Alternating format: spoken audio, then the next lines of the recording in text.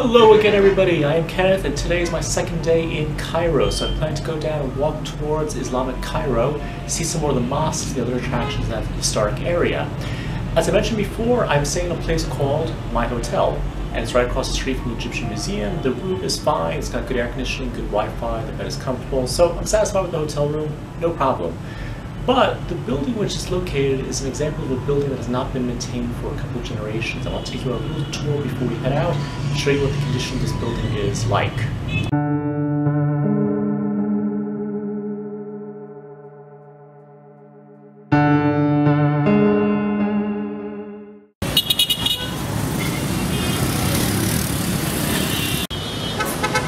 So if you want a real adventure in Cairo, try crossing the streets. Alright, the streets are clear, yay!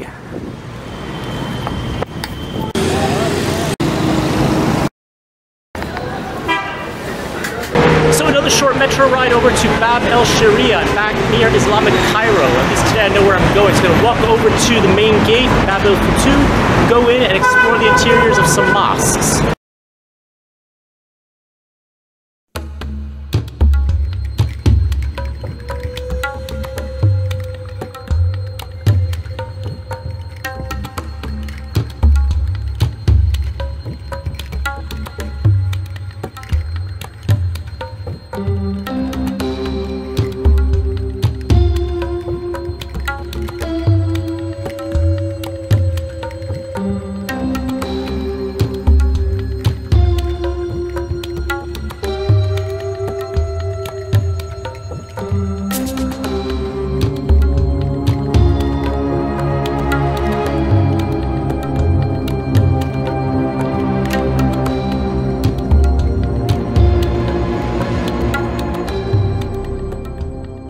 So that was the most frantic, bustling, active marketplace I've ever been to in my entire life. It was fascinating, I'm glad I saw it, but I don't know if I want to go through it one more time. But anyway, I can't say I know where I am right now, but I'm just going to walk around and see if I can find my way into Islamic Cairo and venture into those mosques that I plan to see today.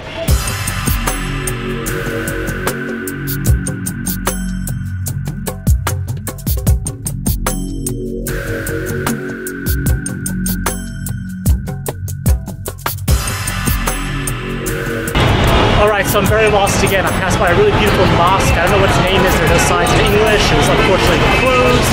I'm walking around. I don't want to resort to getting to a taxi as traffic is impenetrable right now. So that is the Grand Hotel, and actually I just stumbled upon it by accident. Why is it so important to me? Well, this is where I stayed during my time here 4 years ago. I stayed there my second night. The first night I was in a really bad hotel, very low quality. I found the Grand Hotel by accident, and it was a pretty good deal overall. So happy to see something familiar for a change.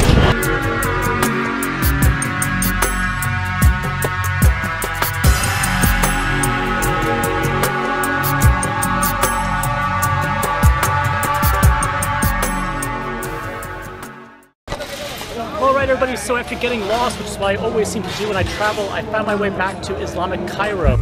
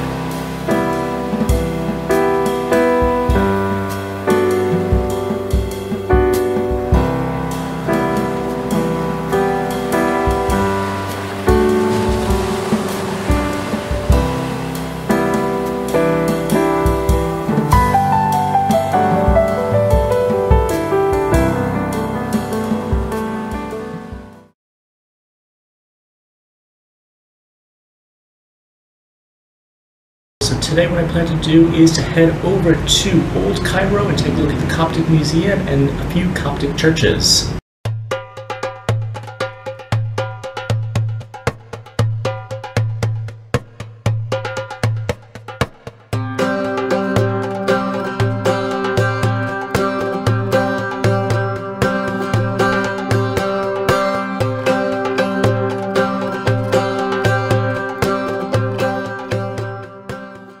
So I had a really easy train journey from Satie Metro. I'm down now by St. George's Greek Orthodox Church. It is really imposing, very beautiful. I want to go inside and see some more of it.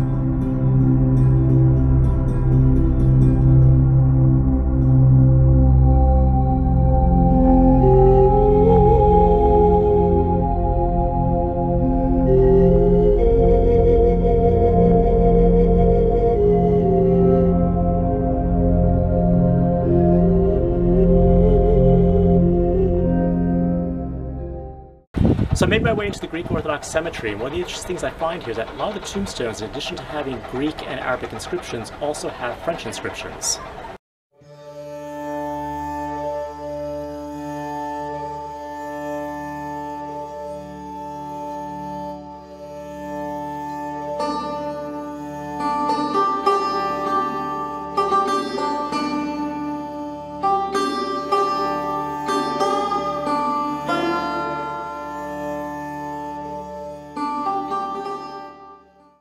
What we're going to do now is enter the Coptic Museum here in Old Cairo, and it is 100 Egyptian pounds for admission and 50 Egyptian pounds to use a camera.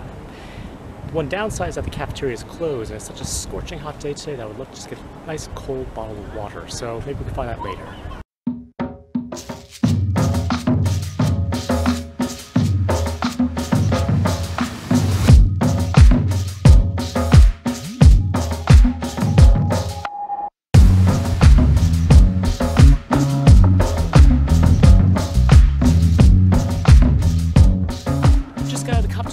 There is so much to see, just not enough time, just so many monuments, so many historical artifacts. Anyway, it is definitely a place I would recommend. So, what I want to do now is just take a walk around Old Cairo, get back to Satie Metro Station, and see a little bit more of the city.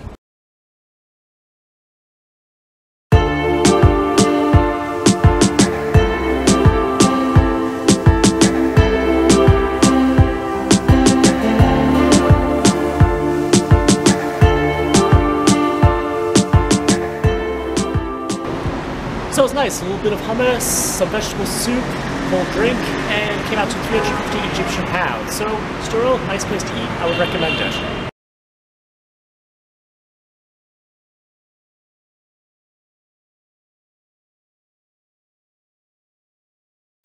The Hanging Church is formerly known as St. Virgin Mary's Coptic Orthodox Church, and it is one of the oldest churches in Egypt, and it belongs to the Coptic Orthodox Church of Alexandria.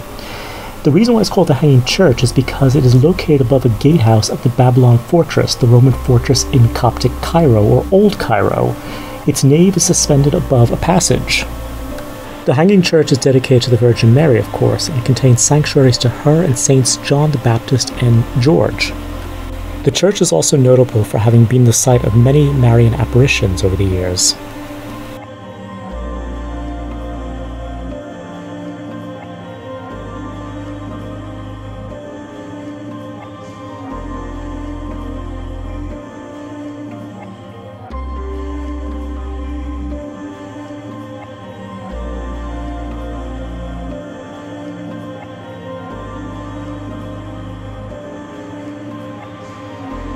If you come to Old Cairo, please do yourself a favor and see the Hanging Church. Admission is free.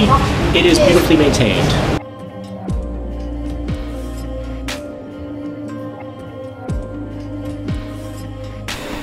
So after passing by this little mosque, whose name I was never able to get, I'm going just to walk around and take a look at some of the attractions here in Old Cairo.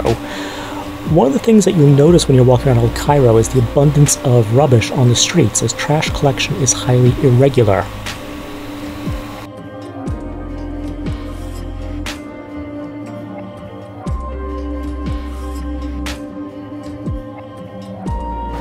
So, just by chance, I've stumbled across the Greek Catholic cemetery.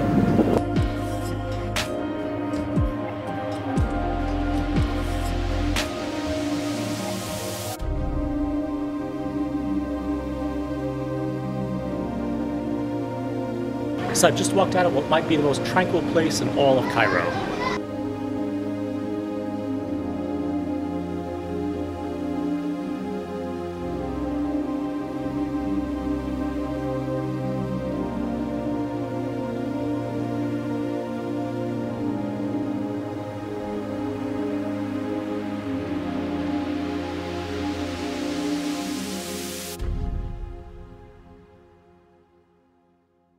So since I got to Cairo, I've been really eager to try kushari, and I found this little cafe here by the cemetery. I'm going to try kushari for the first time. Kushari is made from rice, macaroni, and lentils, and is Egypt's national dish.